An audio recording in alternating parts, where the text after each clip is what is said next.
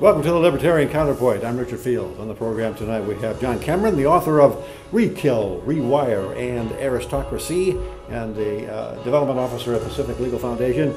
Also Ted Juba, who is a candidate in 2020 and maybe earlier for the 1st Senate District in California. Welcome to the show. The independent media is getting zucked. First, they came for Alex Jones, and nobody cared because he was a conspiracy theorist and a rabble-rouser. Then they came for, well, just about anybody else that has an independent voice in politics. Some, 800 websites got taken down one day, a week or so ago, on Facebook, and many of them were simultaneously taken down on Twitter. What is going on, Ted? I don't think we've yet grappled with the moral implications of the ability for anyone to send a message to 100 million people inside of 100 milliseconds.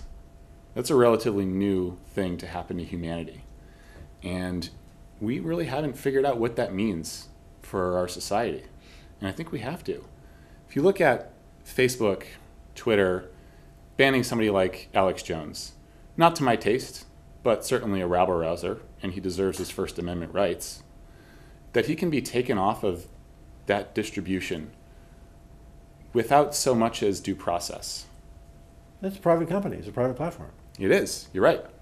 And I'm curious where those tech companies found that argument when they were talking about network neutrality. The ISPs, they're private companies. They can charge whatever they want to for access to their pipes. So there's certainly some self-protection going on here on behalf of Silicon Valley. Yeah, well, okay. My theory is this: the definition of fascism is, or one of the definitions is, a capitalist economy controlled by the government. And Facebook and Twitter and Google and all of the rest of the platform companies, the network companies on the internet, are operating as private companies, but they are doing so under the constant threat, the constant shadow of possible severe regulation. They don't have a lot of regulation now. I mean, it's a new industry. They've pretty much grown on their own without the government getting too involved in regulating them. But in recent months, we've got all of, the Russia stole the election for Trump scare. We have the people who were talking about pedophilia taking place in pizza parlors. All kinds of things have come to light that people are, concerned about. They're concerned about either because it's just not savory, or they're concerned about because their ox is getting gored one way or another. And it's a little bit of both, I think. But that taken, that's one part of it. The other part of it is that the CIA, through a company called In-Q-Tel, which is a wholly owned nonprofit venture capital firm owned by the CIA, they make venture capital investments in tech companies. Everything from what was the precursor to Google Maps to a number of other companies. They were they've got their stake, the financial stake, in a whole lot of various various internet companies. Some that we know about, some that we don't. So you've got the CIA with a hand in the back door. You've got crazy politicians in Washington with their hand in the front door saying, if you don't shape up and do what we think you should do in censoring people like Alex Jones and their like, we'll figure out a way to censor them for you. So you've got, I would call it, a fascist control of an internet platform. Does that make sense to you? I think you've got an industry that doesn't know what it stands for. I think if you ask any of these people, any of these founders 10 years ago, what do you stand for? They say they stand for free speech. They stand for the ability to spread your ideas across the world until it's an idea they don't like. Do you think it's an idea they don't like, or it's an idea the government doesn't like, and by God, they're not going to jeopardize their billion-dollar platforms by getting in the way of politicians? Well, or a combination? There are two things at play here. There is sort of the mob rule. when there's something objectionable on Twitter or Facebook, something tasteless, nothing is forcing you to look at that, but still, people now have a voice about what they think is right that everybody can hear, thanks to all these platforms. So it becomes this echo chamber. And you have these users revolting against these companies for allowing something to continue. So it becomes this ridiculous form of mob rule on the internet. On the other side, you've got Facebook, Google, Twitter. They're powerful enough now that they can influence elections. They reach enough people. A lot of people do political advertising on Facebook, right? It's a fantastic way to reach constituents. They have some rules surrounding how that works. But well, they didn't to start with, but they do now. Yeah, they do now that they have some questionable practices. As a result of a whole lot of complaints from politicians on both sides of the aisle. Well, who writes the laws, right? Yeah. And who writes who well, has the power to regulate? It's funny that the same thing that they complained about in the Trump election, that Obama was being lauded for being a genius and using social platforms and all the rest of that in the previous election. So I think a lot of it has to do with the, I don't know, I don't want to use the word liberal because it's not the right term, the bias of media towards the Labor Party. It's upsetting to me because I don't think without these, the radicals throw out the idea and they get the conversation started by throwing out a radical idea. And then people of reasonable mind start saying, well, maybe there's a kernel of truth in that.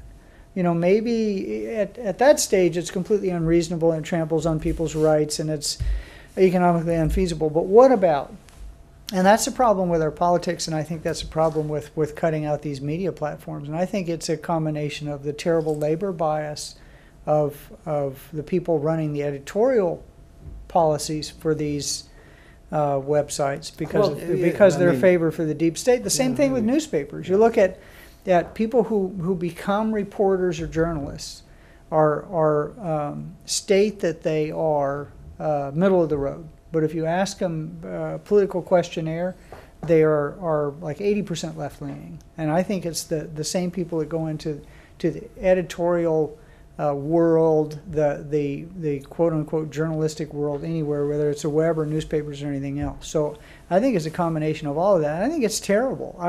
First Amendment, if you don't like something, don't look at it. If you don't like something, turn it off. Or speak your own voice. Speak your own voice. Do your own tweets. Put up your own Facebook page. The interesting thing about media in this country has been that it's always been under a bit of control by the government,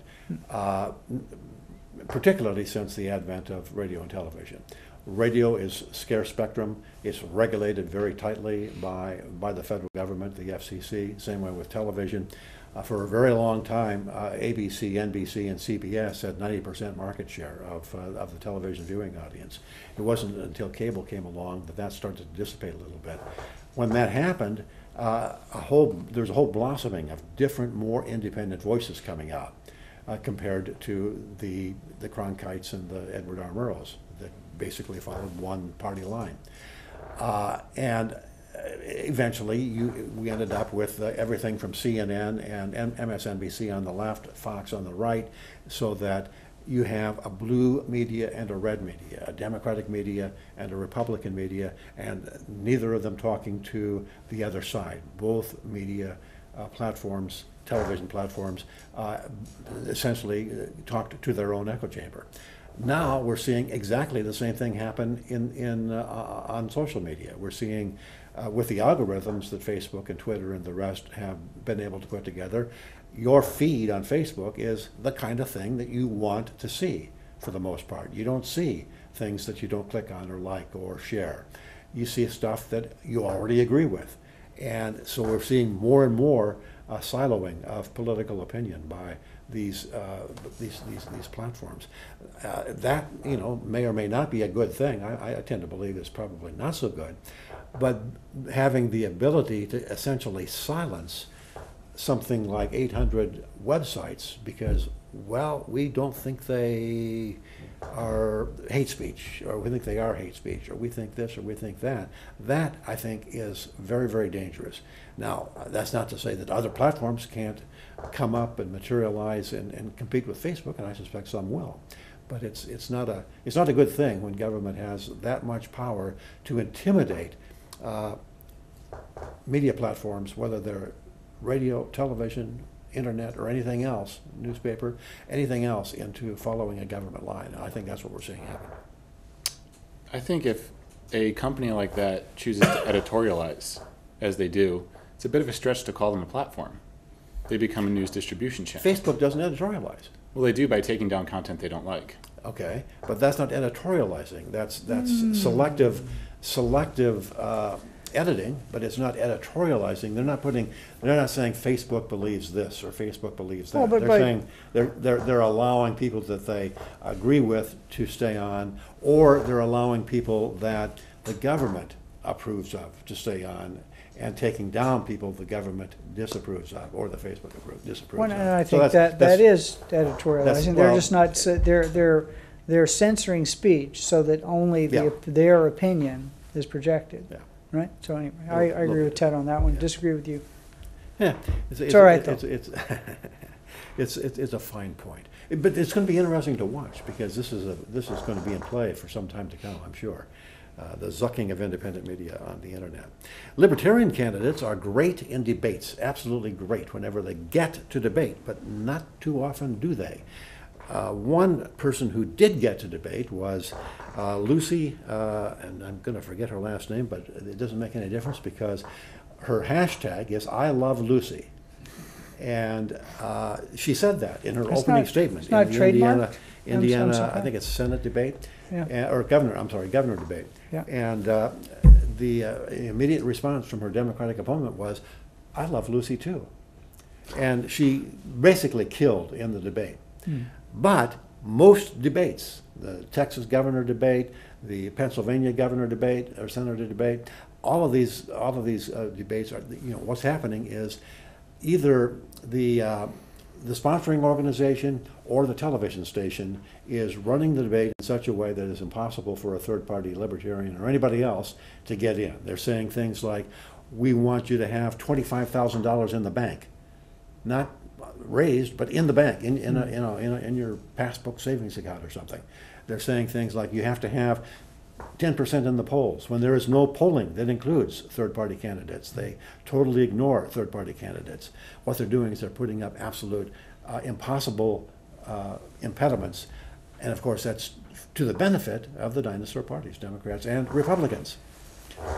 Ted, would you be willing to debate a libertarian in 2019 or 2020 or whenever you're on the ballot? I would welcome it, absolutely. Okay, we're going to hold you. We can do it on the show. We're going to hold you. To that. Happy to. Yeah, absolutely. We'll host it. Well, could you do that? Could you? We can host a candidate debate. Absolutely. What the methodology that people are using when you I don't know how long ago this poll was done, and I haven't actually looked at it, but there's so much urban legend about it that I'm sure these polls exist. If you wipe the word libertarian off of a series of questions and asked people both on the left and the right, what do you favor? What kind of economic policies do you favor? What kind of military policies do you favor? What kind of trade policies do you favor? What kind of monetary policies do you favor? Healthcare, education, all the rest of that. If you scrub the labels off and ask people, something about, it's like 60% plus of the American populace ends up under the libertarian umbrella. But once you put the labels on it, then those things become, if you tell somebody it's a libertarian platform, they go, libertarians are crazy. And then you ask them what they are, and they say Democrat/socialist, and that's always proven itself to be wonderful in history, or Republican. In many cases, I hate to say it, fascist, but not really. A Goldwater Republican, I'm all for. So what happens is, a libertarian candidate speaks to issues that 60% of the people typically watching agree with. That happened in Nevada about 4 years ago. A guy by the name of Dennis Hoff, who is famous for being the the lead player in a HBO series. I forget the name of it, but Cat House or something like that. Is the owner in real life, or was the owner in real life, of the Love Ranch brothel in Nevada. He ran as a Libertarian in either 2012 or 2014, something like that. He didn't win as a Libertarian. He also was running, and the reason I say was is because he passed away last week. He was running as a Republican for the state assembly in Nevada this time around, and the pollsters are now saying that Dennis Hoff, in spite of being dead, but he's still on the ballot and it's too late to take him off, will probably win. So I think that speaks to your point. Hmm. Well, and so who gets to vote his vote? One saving grace: he doesn't get to vote for himself.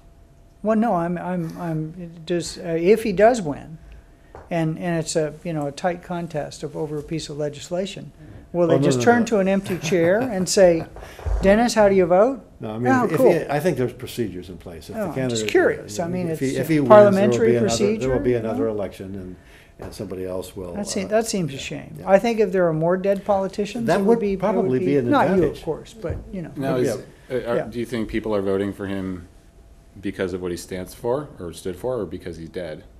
But both, I'm guessing. I think the pollster should figure that one out. That Well, would no, inform a I'm lot of thinking political probably communication. because they can't bring themselves to vote for the Democrat on the ballot. And if they vote for the Republican, if they vote for the Democrat, they're stuck with the Democrat. If they vote for the dead Republican, they at least have a chance to vote again.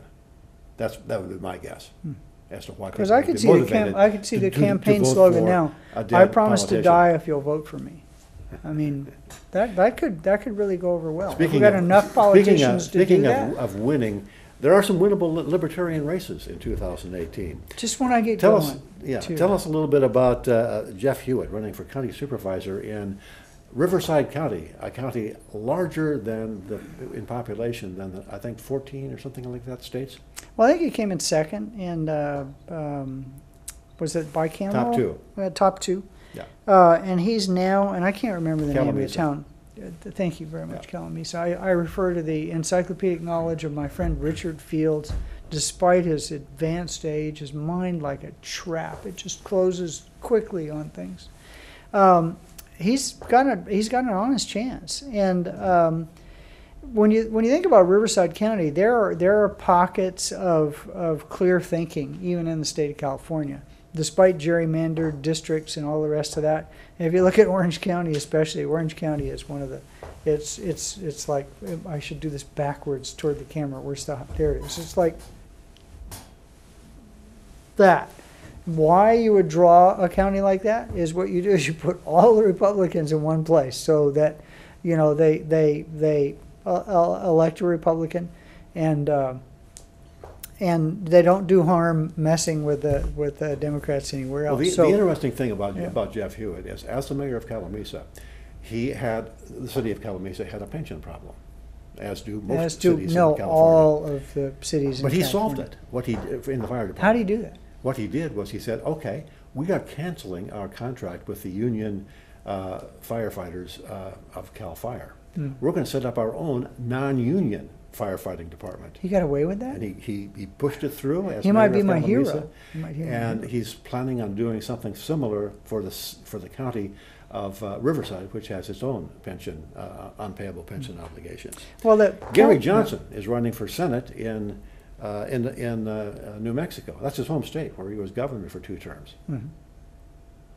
And Gary Johnson, for those of you who only watched his occasional faux pas on MSNBC, and gosh, I wish he would have had a handler, somebody who could have helped him spin that when he didn't know where, some city that was Aleppo being bombed forward into the Stone Age was, and say, this is not something that politicians should be concerned with. Me not knowing where Aleppo is shows that my focus on economics and the Constitution, which is where it should be, instead of fighting wars in foreign. But he didn't do that.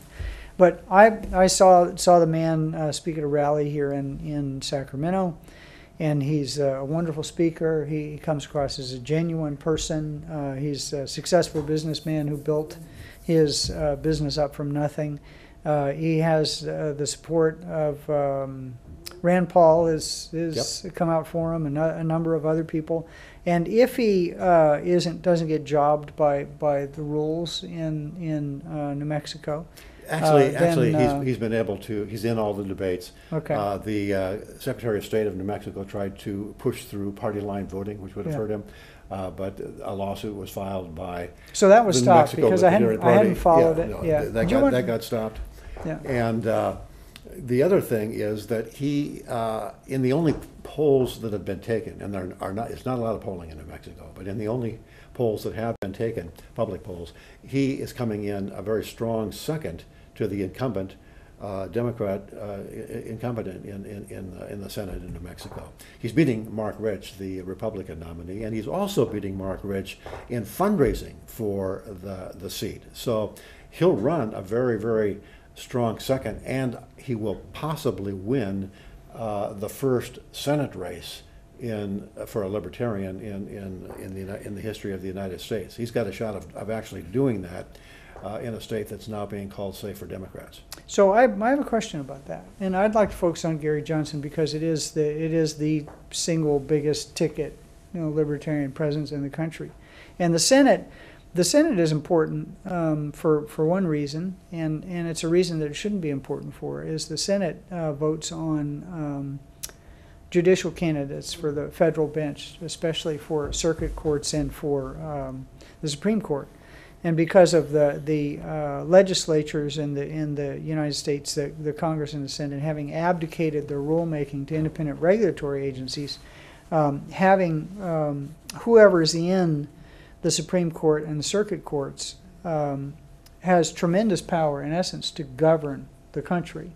So having a libertarian, and I don't know where he is on the Constitution, if he's a textualist or what they used to call it, originalist or strict constructionist. I have a feeling he's probably much more in favor of a loose set of rules that are clearly black and white and clearly protect all of the rights that libertarians hold dear, which is, the right to free speech and the right to property and the right to earn a living, and all the rest. The Constitution of the United States is a pretty cool document.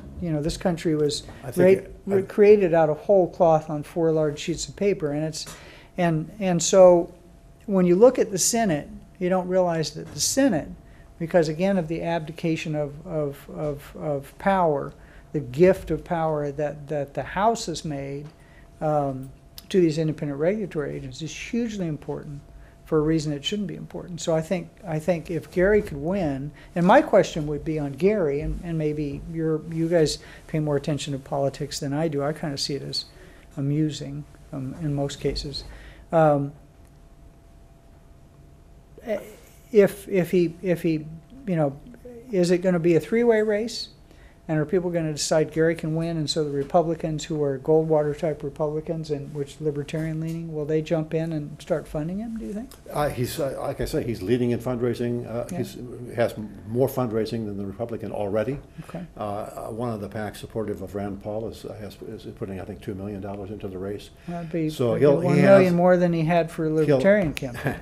He'll have enough money to make a good showing on New Mexico media, which isn't all that expensive.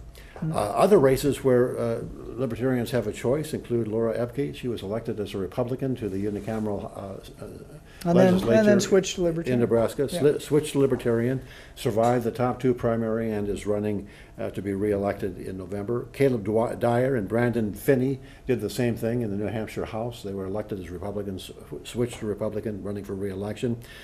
Somebody that's running for office for state senate in South Dakota for the first time is Gideon Oaks. He's running in the Black Hills area, the Badlands area, and has a pretty good chance of winning in a race where media costs very little and people are few and far between, and you can do kind of like where you're running. You can do a very effective door-to-door campaign. Talking to people one-on-one. Same way with Aaron Aylward running for the South Dakota state house. He's running south of Sioux Falls in an area, again, where it's possible to run a race without spending a whole lot of money.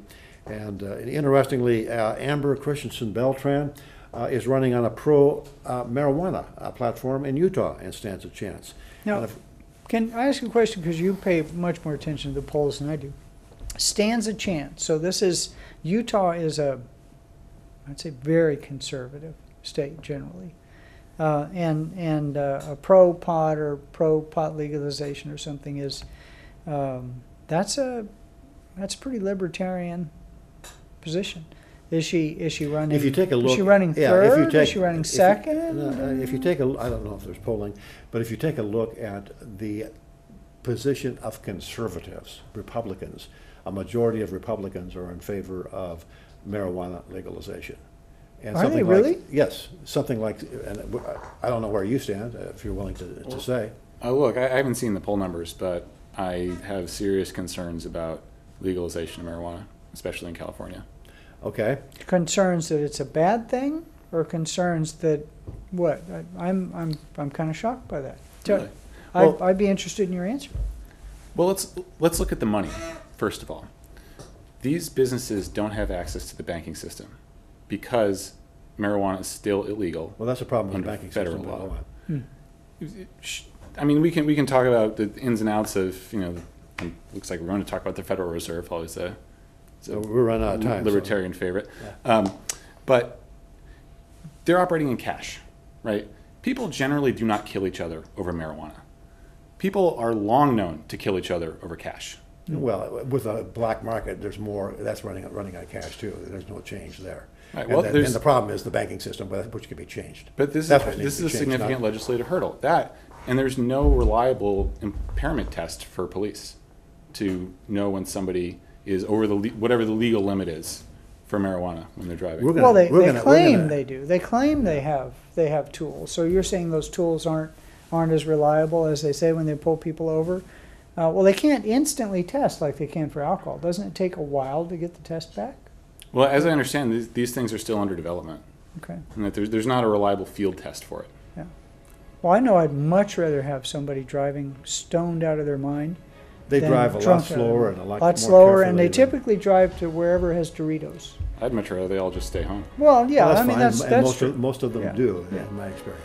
That's the show. We're going to have to disagree on this one, but we'll see you again next week, same time, same place, on the Libertarian Counterpoint. Thank you very much for watching on channel 17 in Sacramento, on YouTube, on Facebook, and on the internet at www.accesssacramento.org. Thank you.